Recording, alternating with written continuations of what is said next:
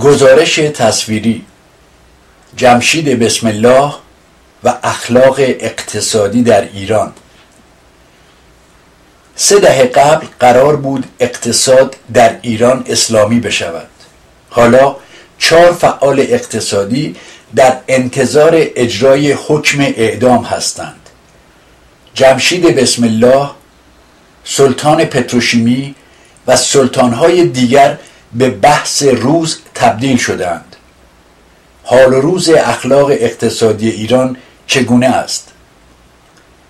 بیش از 30 سال است که صدا و سیما و سایر رسانه‌های جمعی 10,000 ساعت درس اخلاق به جامعه ایران داده‌اند. تأثیر این آموزش‌های اخلاقی بر فعالان اقتصادی چه بوده است؟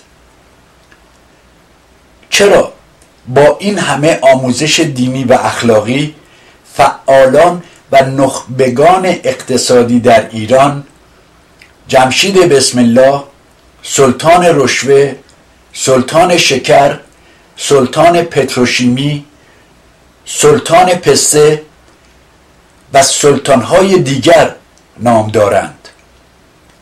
چرا بزرگترین پرونده های تا کنون شناخته شده فساد مالی، رشوه، راندخواری و سوء استفاده مالی در ایران مربوط به سالهای اخیر است؟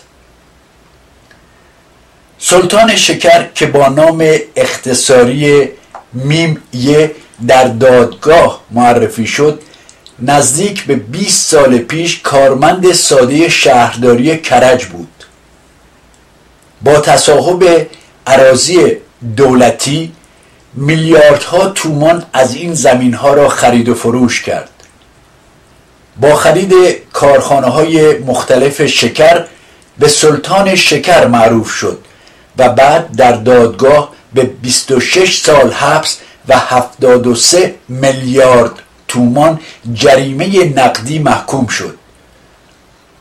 اسفند ماه سال 86 با قرار وثیقه 160 میلیارد تومانی آزاد و چندی پیش به صورت ناگهانی درگذشت. سلطان رشوه در گزارش خبرگزاری مهر آمده است که بنابر اعلام نماینده دادستان، مهافرید خسروی سلطان رشوه ایران است. هر کس با وی دست میداد مطمئن بود در این دست پولی است. این متهم رشوه ها و پول هایی را به برخی خیریه ها واریز می کرد تا خود را مقدس جلوه دهد. اختلاس های میلیاردی در سیستم بانکی، بیمه و حتی در شورای شهر همگی نشان از وضعیت اخلاق اقتصادی حاکم بر ایران دارند. سلطان پتروشیمی در حال حاضر آخرین سلطان بازداشت شده سلطان پتروشیمی نام گرفته است. گفته می شود این پرونده حتی بزرگتر از پرونده فساد 3 میلیارد تومانی است.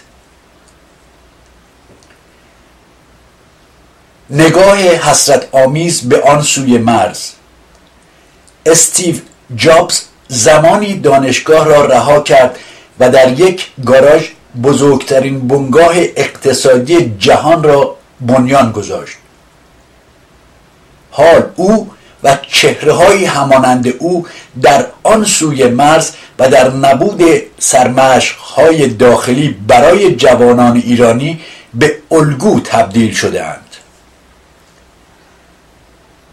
حتی اگر زمانی هم ایران روی نوابغی همچون استیو جابز را بر خود ببیند، آن فرد بدون اخلاق اقتصادی تبدیل به سلطان رایانه خواهد شد که بعد کارش به دادگاه خواهد کشید. این که از منزل یک کنشگر بازار سارقان 12 میلیارد تومان ارزهای خارجی، سکه طلا و پول نقد به سرقت میبرند نشانگر کدام خصوصیات کنشگران اقتصادی ایران است؟ غبارروبی.